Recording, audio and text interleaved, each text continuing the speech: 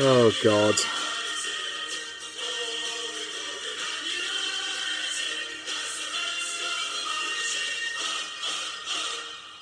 I always wondered what the end of that song was. I just remember it saying "Glory, Glory, Man United," and I didn't know what it said after that. So this is my first attempt at a match preview, and I know it's a bit late, but a match preview not talking about a Sunderland game. So I'm going to try and keep the Sunderland talk down to a minimum in this video, but whoa, what a game this is. The Manchester Derby. This is, I think there was a stat or some sort of article that said this was going to be the most previewed game.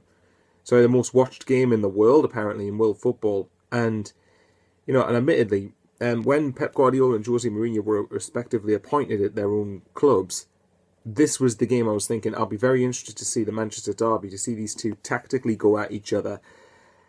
This is definitely game of the weekend. Certainly in the Premier League is concerned. Celtic and Rangers is certainly a huge game in and of itself. But, oh, God, I just kind of, Right, okay then, let's get into this. So, at the start of the season, right, I tipped these two as the favourites, the favourites to win the Premier League. I think even though Pep Guardiola's methods will take time to settle into the Premier League, and it'll certainly take time to seep into the players, they've still got, in my opinion, the best squad on paper to try and go and win the league. But Manchester United, a club that, I'll be honest, has underachieved for the last couple of seasons, given that they finished 7th and 5th, which, although for me, I don't think that's suffering, that's compared to what they've been used to, that isn't very good in itself. The best they finished in the last few years was 4th. Now, Jose Mourinho will definitely get them Champions League football. I think that's a certainty for me. But at the same time, Mourinho will be the person to try and bring success and trophies once again to Old Trafford. And the only reason I had Man United even close to trying competing for the title this season was because of that man, because of Jose Mourinho. I don't think Man United's squad will win it, because I don't quite think they've got just enough quality on par with City to go out there and try and win it. But, it depends. If they beat them in this game, then this could go a long way. Now, this to me is crucial, because what I'm interested to see, because if this game is level, say if it was 0-0 going into the final 20 minutes, I doubt it would be, but if it was 0-0 going into the final 20 minutes, then does Mourinho go all out? Who goes all out attack? Who's the braver of the two teams to try and go for it? Obviously, if you asked, I'm going to guess that if you ask a majority of Manchester City fans right now, here and now, they'd probably take a point. It's away at Old Trafford. You've got the Red Devil crowd behind them. You've got, without Aguero and Jose Mourinho tactically, you've got Pogba, Ibrahimovic, Mkhitaryan can feature if he's needed. There's still a lot of quality players at Old Trafford, and obviously, I was just looking at this. There's a stat here on in an article previewing the game that Wayne Rooney has got 11 goals in Manchester derbies in all competitions. That's pretty decent. What can be said? I almost certainly think that a draw would definitely suit Man City a lot more than Manchester United, for the reason that, especially with the fact they don't have Aguero. Now, in some respects, that shouldn't really matter too much, because City have got the players to try and hurt Manchester United without them. You've got De Bruyne, you've got Sterling, you've got, is it Nolteo? My pronunciations are horrendously atrocious, so bear that in mind. David Silva, and plenty of others I'm sure I'm forgetting. That Iheanacho, there's plenty of players that can score in this game for them. But without Aguero, that's definitely a huge... one player doesn't make a team, but the exception is, remember when I said a few years ago Liverpool wouldn't finish finish in the top 4 when they sold Luis Suarez, because Suarez made such a big difference to the way they played and was instrumental that even if they were playing crap, he would end up stepping up to the plate and would get them the win just because of that. It's the same with the same City with Aguero, because Aguero is definitely the best player in the Premier League, I think. Certainly the best striker, but he's a worker. He runs around. He terrorizes the living worryingness, whatever it is, out of defenders. He is so quick. He's so strong. I'm just treading old ground. What can be said about Aguero that hasn't been said already? Man United, on the other hand, Ibrahimovic is definitely a solid signing for them, I think, especially on a free as well. I can't believe that. I don't think he's as good as Aguero is, But obviously, on a free, can't get any better than Ibrahimovic, especially with his physique, his strength. He's big and powerful. He's really, really tall as hell. Honestly, you wouldn't want to come against him if you were a short centre back. But Pogba as well in midfield, I think, could be the steal in midfield. He could really affect the game for Manchester United.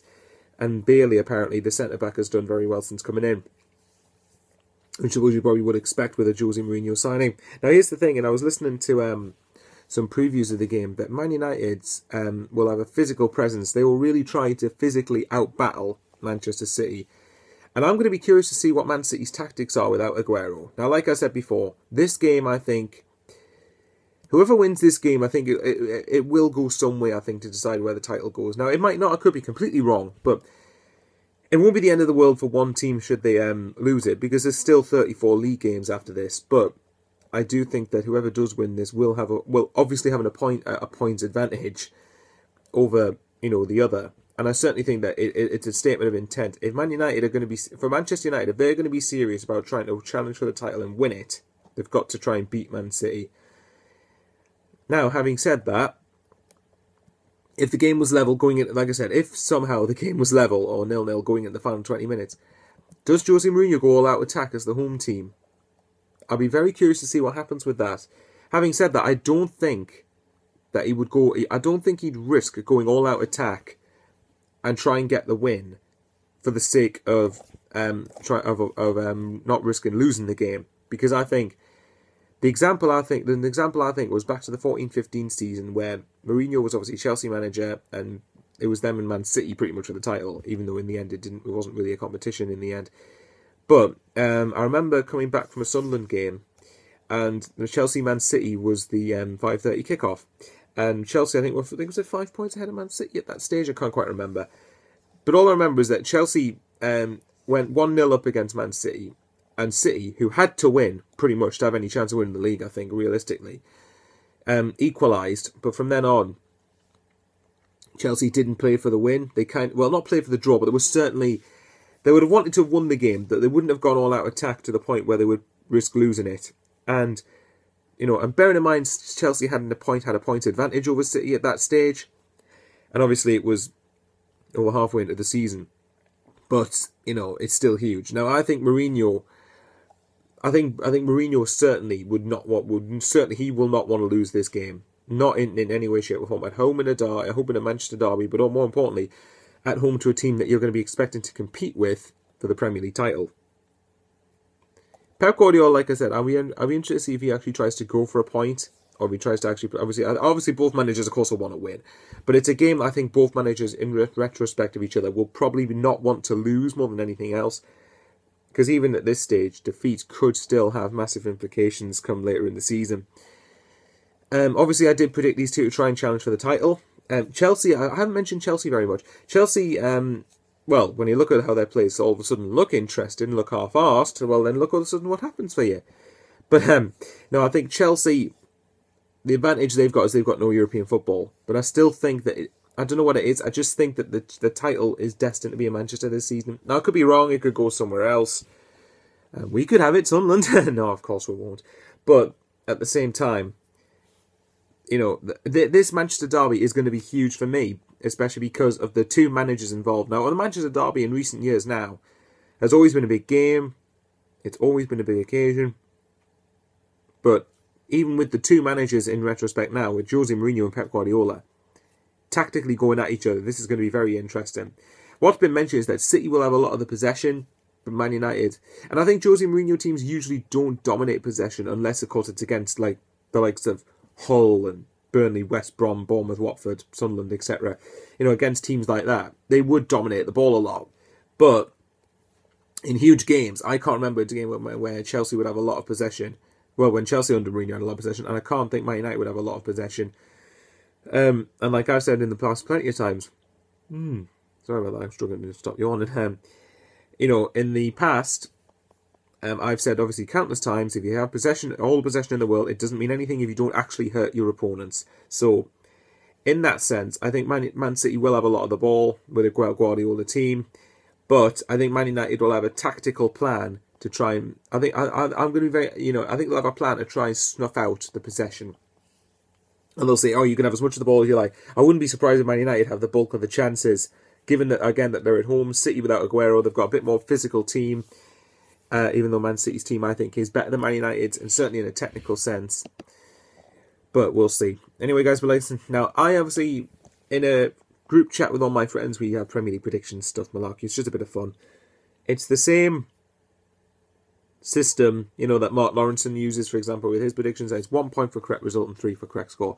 I went for 1-1, but I'm going to say I would not be surprised if this ended up 0-0. I'm hoping I'm wrong, because as a neutral, I don't really care too much who wins this game, but I would love to see an open game. I'd love to see like a 3-3, 4-4, or someone wins 5-4, 7-5. It's not going to be like that, obviously.